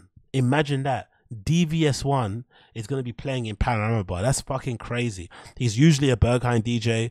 He's known for sometimes having legendary Berghain sets. There's still the hope that he will someday close Berghain. I've read on the Berghain subreddit that he doesn't want to close it because of some issue with the mixer or something. I don't really sure what's going on there, but I would love to see him close Berghain one time. But I've seen him play at Fold, I've seen him play at E1, I've seen him play many places in London. I haven't had a chance to see him play in fucking Berghain just yet, but for this particular event on the 11th of November, he's going to be playing in Pano Bar, and I'm curious to see DVS playing house records, because he never plays vocals, right? So I'm wondering in my head, is he going to be playing like vocal, like, you know, vocalless, without vocals, sorry, fucking house music? Is that what he's going to be doing? Or is he going to be up there playing fucking No Way Back? You know what I mean? Like, what's going to be going on there? I don't know. I'm really curious to see what DVS does. So I'm really curious, and I might actually go just because of that. And obviously on that same lineup, you got Arm playing there. I also want to see Dixon. It's been a while since Dixon's playing Berghain. He had one of the legendary sets actually there back in the day. One of the reasons why I actually went to fucking Berghain in the first place, I think it was like a Berghain event review. Let me see if I can actually get it up. It was an event review from a really long time ago. Let's see if I can find it here. I think it was RA Berghain event. Let's see, event review, and let's write Dixon. Let's see if we can find it, because I remember Dixon played there, and yeah, there we go. It's 2000, and see, there we go, 2017 actually. It was 2017, as you can see here from the link. This is from news from back in the day. So in 2017, Dixon played an all-night set at Berghain and the school. So the Innovision boss revealed on Berlin, Amsterdam locations that today's part of the ongoing all-night long tour. So he played on the finest Berghain on that day there. Let's see if we can find any reviews of the actual event. I'm not really sure if we can, but let's go on the listings here. Culture Berghain itself. So he played all night long in Berghain in 2017 on the Friday. I mean, well, yeah, wow, that's incredible. So instead of Panorama Bar, he played actually in Berghain. That's actually interesting. And obviously you see the list there of him playing at Contact Tokyo, Berghain, The School Amsterdam, and Robert Johnson in Frankfurt, Offenbach. That's fucking cool, isn't it? That's a really cool lineup of places to play. Tokyo, Berlin, Amsterdam, Germany, right? Japan, Germany, Netherlands, Germany again. Absolutely barnstorming. I'm not sure if we got the event review, but I do remember back in the day there was an event review for it that I remember reading, and it legitimately made me want to go Berghain. That was how good it was, because it kind of spoke about how amazing Dixon's set was, how it went. Let me see if I can actually find it on here. I don't think I actually will. Event review, Dixon. Let's see if I can find it on here. I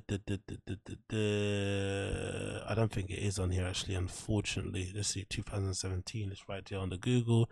Let's see if anything comes up.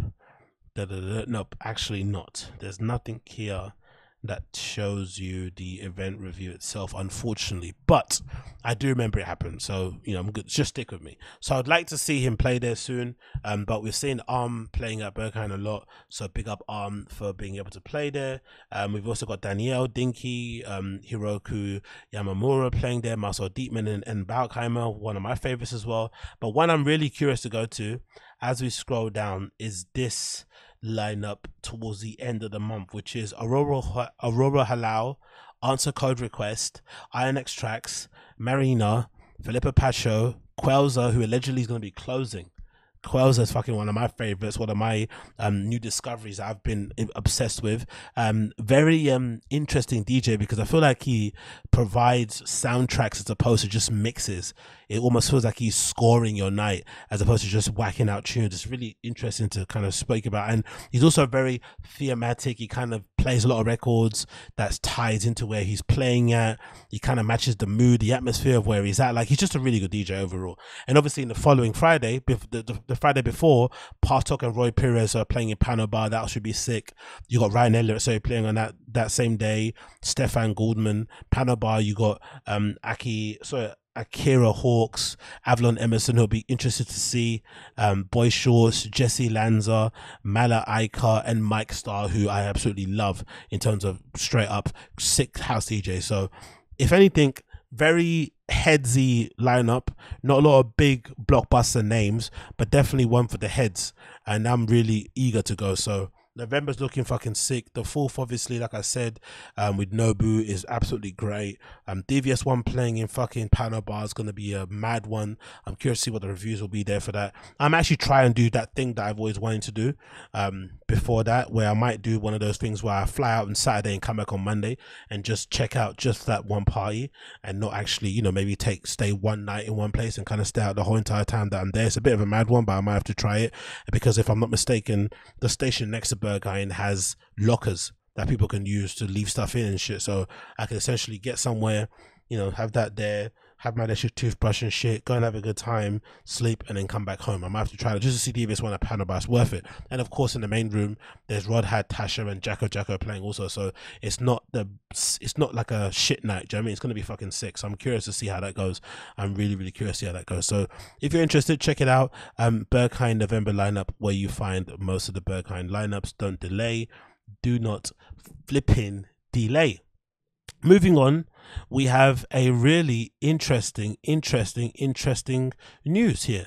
Courtesy of Berlin stuff. So courtesy of RA, it says new club and creative space is set to open at Berlin Tegel Airport. This is the airport that I used to go to actually when I was first going to Berlin, and unfortunately now it's shut down, and now we all have to go to fucking Brandenburg Airport, which is fucking annoying. There used to be two, but this, you know, there's only one now. But it says here it's now being turned into an event space. And I think it makes sense because throughout the pandemic, they filmed quite a few parties in there and live streams. I think I forgot the channel on YouTube that does it. I think it was like United Streams or something like that, or whatever it was called, and they were really cool, and the space is fucking amazing. It's a fucking airport, so you just imagine the kind of stuff they can do there. It's sort of secluded and out of the way also, so you'd imagine they could probably, you know, get away with more when it comes to noise pollution. So there's a lot of interesting things they could do with this space and turn it into an amazing cultural center, whatever it may be. There's loads of options to go there. Instead of just bulldozing it and turning it into fucking co-working spaces, let's actually make it for something that creatives can use, make it tie in with the local community, give back to the arts, have a platform there for people to do interesting things. Like, there's cool stuff to do. Let's not turn it into another dumb co-working place full of WeWorks and glass buildings with metal fucking facades and horrible shitty coffee shops with overpriced coffee and shitty fucking avocado toastings. Let's make it interesting, please, for the love of God. And this is looking so far so good. Turbulence TXL launches with a 3-day party on Saturday, which is just gone, right? The Saturday just gone. Oh no, it's actually last Saturday actually, so I'm actually late. It says new cultural venues opening up. They're now shut at Tegel Airport. Launching this Saturday, September 3rd, Turbulence TXL will take over what was once the canteen area of the airport, as well as DJ sets. The space will host live music, workshops, art installations, and among other things. Sounds sick. While Saturday's party is free to attend, capacity is capped at 700.